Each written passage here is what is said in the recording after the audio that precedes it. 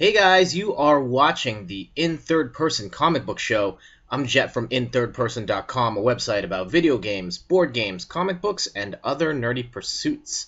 And today on the show, I know we've talked about this a few times, but now that the series is over, let's put this one to bed and lay Wolverine to rest, because we are talking about The Death of Wolverine, four-part series by Charles Soule and Steve McNiven. Over now. We're going to wrap it up. So in one of the last videos I talked about it, we talked about issues 1 and 2. I went into great detail on my thoughts on these. Just so you know, there's going to be spoilers all over the place in this video, so if you haven't read it, hit pause, go somewhere else, go read this four-part series, and then come back and let's talk about what happened here. So, just to recap what happens in issue 1. I always get that mixed up. I don't know how the... Yeah, because... Anyway. Issue 1. Wolverine is with Mr. Fantastic trying to figure out a solution to his problem. And his problem is that he lost his healing factor due to an alien shooting some weird dart thing. The story's actually really bad, so the less about it, the better. Mr. Fantastic says he's going to need some time to figure it out. Just stay out of trouble. The problem is, people are coming out of the woodwork to take out Wolverine because there's a lot of money on his head. And so, Wolverine, of course, not going to back down from a fight, says, I got to figure this out. I'm going to stop this at the source. So he beats up some dudes here. This is probably the best issue of the bunch. Then we go over here, and Hydra seems to be involved. In particular, Viper, who at one point he was married to. He goes over there, and she wants him alive, but says, hey, here's Sabretooth, because I want you to fight him. And so they fight, and then Lady Deathstrike comes in, and she's about to land the death blow on Wolverine. And then, surprise, Kitty Pryde comes out of nowhere, as she tends to do. Like, I still don't understand how she happened to be all the way. Knew that Wolverine was going out there, and went to Japan, but I digress. She saves Wolverine, and there was a super badass scene where Kitty Pryde messes up Lady Deathstrike's hand really good. One of my favorite images in the whole series. So, now let's go jump over to issue 3. Of course, a lot of Kitty Pryde here. They have history, of course, dating all the way back to, let me pull this up here, the limited edition series, X-Men, Kitty Pryde, and Wolverine, where Kitty Pryde...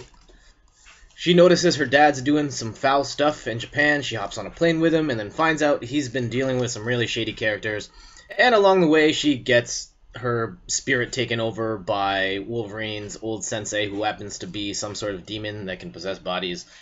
This was actually really good. And so in issue 3 of this, they do a lot of nods to that old series. Wolverine and Kitty Pryde have a chance to talk things over before Ogun possesses her again, and he fights. And he finally finds out who is behind this whole thing. And as it turns out, it's Dr. Cornelius, best known as the Doctor in... Let me grab this other book. I'm going to put these on the floor real quick. From Weapon X. Of course, one of the scientists that helped put Wolverine together. So, of course, well, we gotta grab one more. Ugh. Is this it? So we finally get around to issue 4.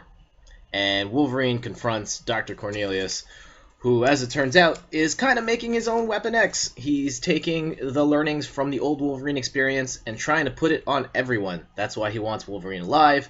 The problem is he hasn't been able to complete the project because he needs healing factor. I guess no one gave Dr. Cornelius the memo that Wolverine doesn't have it anymore, so he tries to kill him. And, I mean, the final moments of Wolverine's life, they kind of rub me the wrong way. He wants to save all the people that have been captured in there, but it's cool. The way Wolverine ends up dying is he wrecks a whole bunch of machines, and one of them is full of adamantium, and he slices that machine, and it pours all over him. Like, okay, well, now he's covered in adamantium. And they still have one of those magical syringes that happens to make everyone okay. Wolverine chooses to stab some other guy with it, and then basically just die as a solid adamantium statue. Yeah. So, I mean, I know expectations are going to be really high for, finally killing off this character, and did they live up to him? I'd say no. The story has in general was better than some of the Wolverine stuff I've read of late, but I felt like the first issue was great, and then it just kind of went down from there, and then the final moments, like it was just so frustrating to know that Wolverine didn't have to die right there. He didn't have to slice that machine and get the adamantium to spill all over himself, and then on top of that, he totally could have just taken the needle and stabbed himself, and he would have been okay. But no, chose to just die. So in a roundabout way, it was a weird accidental death slash suicide thing. I really do like the last page spread that Steve McNiven drew that kind of summarizes his life. That was one of the few bright spots of this whole thing. But I mean, just as a whole, it wasn't. It could have been better. I don't want to say it sucked because it didn't suck, but it could have been better. So it was kind of a letdown. And this is it. We live in a post-Wolverine world, right? Right? No, not really. Wolverine is, well, at the very least, Marvel is doing a whole bunch of Death of Wolverine specials with different characters dealing with the loss of Wolverine. And then in 2015, we already know that a version of Wolverine is coming back. It's been confirmed that Wolverine is going to be in Secret Wars. And so I'm guessing some sort of like past version of Wolverine ends up in the fight. And then most recently, Marvel announced X-Men Years of Future Past, and look who's in that picture.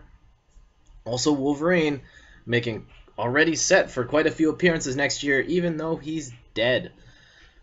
So much for being away from Wolverine, right? I thought that was the whole point of this whole thing, was to get him off the books for a while, give that character some rest, and then bring him back the right time, but no. Not at all. I mean, I still have high hopes. He's my favorite character in comics. Maybe next to Batman, but still, neck and neck. And Wolverine of late in the comics has not been so great. And for them, and partially because he was just way too saturated. He's in too many things. He's lost his identity, and the storytelling hasn't been that great. So now you kill him off, but then you're just going to bring back some other cop-out version of Wolverine, and maybe you just keep him going forward so you can still say, oh yeah, Wolverine's still dead, but he's still in the comics because the past version of him's still alive, which they're doing already with All New X-Men's Jean Grey. So that's it. I feel a little frustrated by the whole thing. The art was great, and there were a couple of high notes, but as a whole, the death of Wolverine, kind of a bummer. You probably, if you're a big diehard Wolverine fan, I guess wait for the trade paperback, just so you know. Well, if you didn't, this had spoilers in it, so I hope you haven't watched this and haven't read it. But if you did, like, I'm sorry, I spoiled the whole thing. So I think that is going to do it for this week. Thank you guys so much for watching. You can like this video, give it the thumbs up on YouTube. You can subscribe to the channel, youtube.com/jet in third person. And check out my website, inthirdperson.com, for more stuff on comic books, video games, board games, and more. So until next time, I'm Jet from inthirdperson.com, and this has been the In Third Person Comic Book Show. Later!